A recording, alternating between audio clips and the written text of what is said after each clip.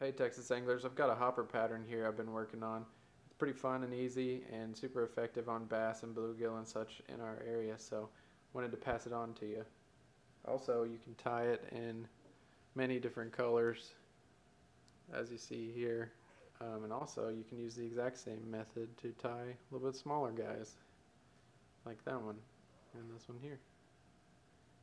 If you're going for bluegill or something, you tie some smaller ones and have them ready in your box.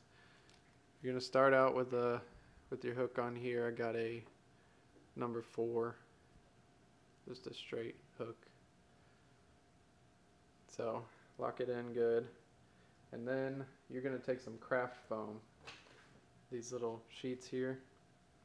Got this at Michael's. It's the same stuff as you can get at a fly shop, but at the fly shop they charge you like $3.99 for a 6-inch square, and at Michael's I got a bunch of these massive 8.5 by 11 sheets for 99 cents. So I recommend going there and getting those. So you're going to pick 2 colors. For this demonstration I'm going to do yellow and brown like this, and what I did is just glue together this little strip. You can see how long it is. It's about a little more than double the hook there. And cut it out into a rectangle shape like this. Now you're going to go ahead and wrap your hook all the way down and get that excess out of there. I've got a nice tan colored thread that will just kind of blend in with the tan I'm using on the grasshopper itself. So now you're going to take just a small piece of that foam and lay it on there and just wrap it on the hook real tight. This is not for looks, this is just going to help your hopper body stay oriented the right way, because that'll give it something to bite onto there with the glue. So now you're going to take your hook off and hook it through this foam pad here. And the bit you're going to leave sticking off the back, I want the yellow to be on the bottom of my hopper, so I'll keep it like this here. You're going to stick it right in the center about that far back, because this section here will be the butt section that sticks off the back of the hopper. And you're going to lock that back in. Pull it up and forward just slightly, and then press the eye of the hook into the foam there, and you'll see it sticking out the front, and just go ahead and give it a little clip so it can come right through that foam like so.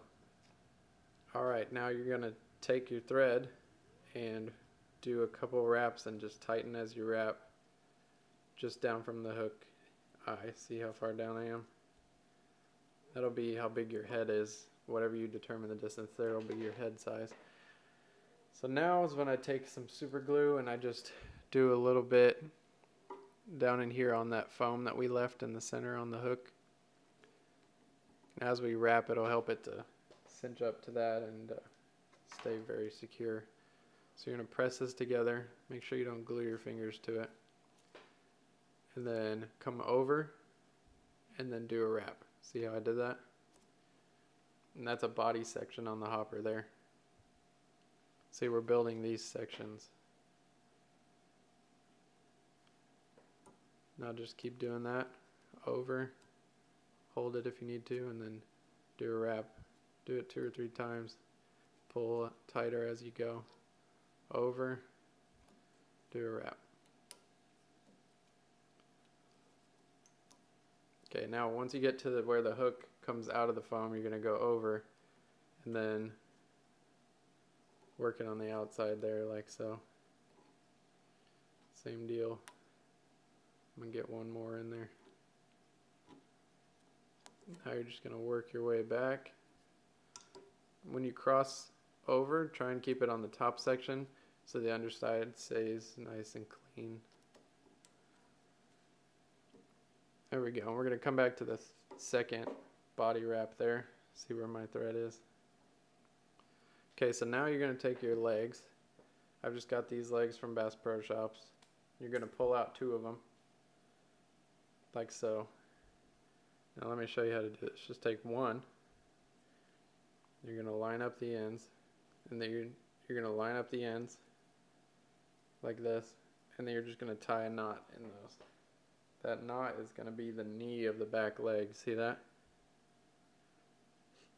Now you're going to take that and you put the knot about 3/4 of the way down where my thumbnail is, and then just walk your way up to right there on that body section, and then boom.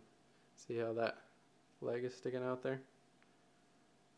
Now you're going to cross over to the front, push that forward, and do a couple of wraps to get that rest of it in the forward leg position. Now you're going to come out and just clip both of these. See how those popped up? Then you're going to clip down here past the knee, and then choose one of these legs and clip it, so there's just one coming off that knee. Same thing on the other side. So I'm just lining it up here. I'll just do them kind of loose so you can get them adjusted to match your first side, like so.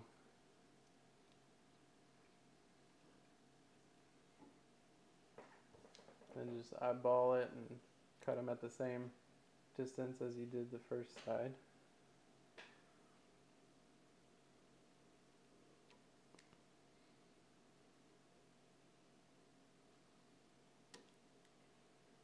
Okay, so we've got the legs in place.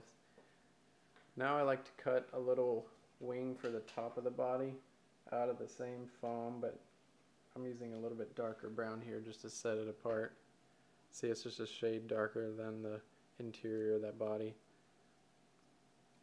So I'm going to cut it into the shape of a wing here. So this wing's just going to lay there on the body. So I've got it kind of in that shape. I'm going to make it just meet up with the end. So just clip it a little bit. And then with the front, the very frontmost section there, I'm going to use that to wrap this wing onto there. So now you've got that wing resting. We're just going to do a dot of super glue on the back of this grasshopper body, and we're just going to lay that down on there. Just like that. Now we're going to take some elk hair. I've got a lighter bleached elk hair here, and we're just going to get a little section. And I'm just going to clip it and get that end nice and straight. And I'm going to tie in there. See that? And then I'm going to set it right there. Do a loose wrap. And then pull it tight. Make sure you're not getting any of the legs caught up as you're doing that. Now you're going to push the head back and see where it just goes a little past your wrapping section there, so about right there. You're just going to give that a snip and fold it back. Hold that elk hair in place and kind of press down the edges of the head, and then do a big old loose wrap, and then just cinch it down. Get a few on there, really lock that in place.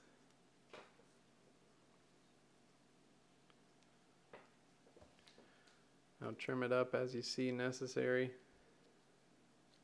I kind of like how these hairs are laying already. And then just finish it up.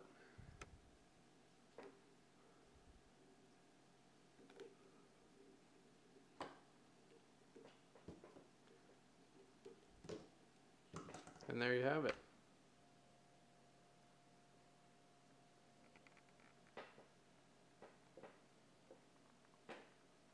Nice little hopper ready for some bass fishing in the spring.